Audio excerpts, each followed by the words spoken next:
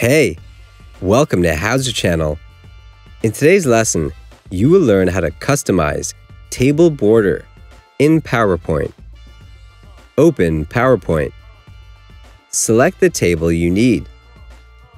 Go to Design tab. Look for Draw Borders at the top panel. Change the borderline style and width if needed. Click on Borders at the top panel and select where do you want to apply changes to. It can be all borders or a specific border. You can also remove borders. Select the borders you need.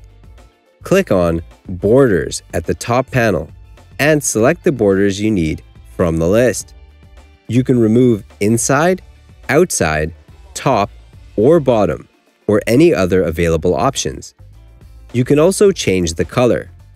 Click on Pen Color at the top panel and select the color you need.